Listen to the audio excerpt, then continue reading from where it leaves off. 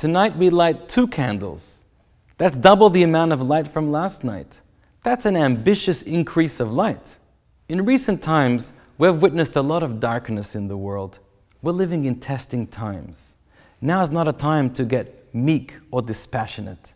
Now we need to double our efforts and respond with passion and determination. The ancient spiritual mystics compare life to climbing an icy, slippery slope. Even just to remain where you are, you need to climb hard. How much more so, if you want to advance, you need to climb double as hard. Business gurus talk about the difference between an incremental mindset and growth and exponential mindset and growth. Incremental mindset is focused on doing things better. Exponential mindset is focused on doing things different. Incremental is satisfied with a 10% increase. Exponential aims for 1,000%.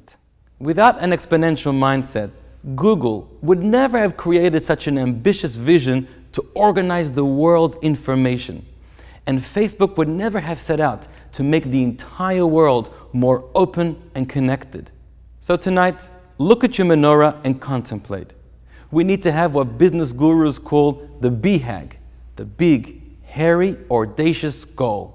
And we should be determined to dispel the darkness of the world with the light of the Torah. Chag Sameach.